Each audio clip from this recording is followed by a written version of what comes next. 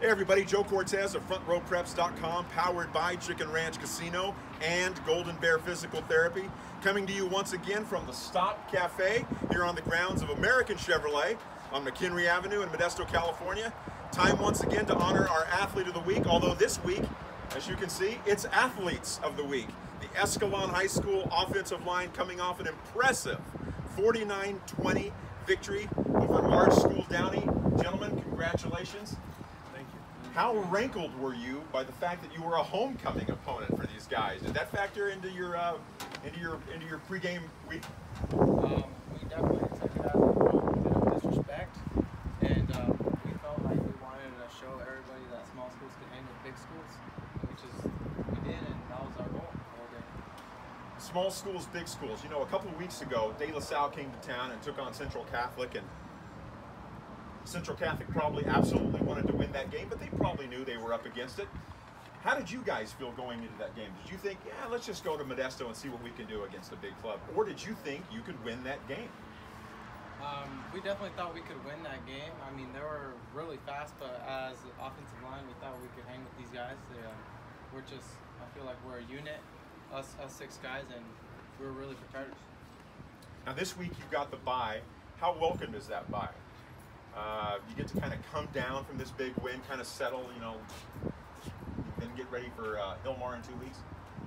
Yeah, it's definitely a good opportunity for everybody to get better, healthy, and we need to come down off this high. We can't go in too cocky for the next week.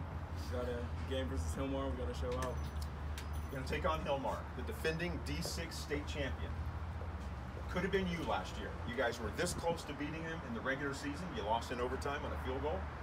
And then that playoff game was ultra competitive. It could have been you. Could have been the Cougars hoisting that state title. How much has that fueled you guys in the offseason? I think it's fueled us a lot. I mean, as much as it hurts and, you know, gets us mad a lot of times. I mean, we were a really young group last year. And I think it's really just helped us, like, even in our practices, we're way more intense. And we just know what we need to do now to, you know, playing games like that. Offensive linemen don't have statistics, so how special is it for you guys when your running backs have a huge night like they did against Downey, running for a combined 300 plus yards?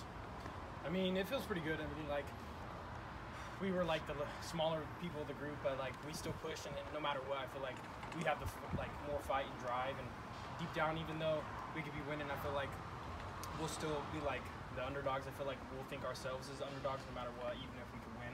I feel like we got that mindset that we can go through and almost do a lot of things.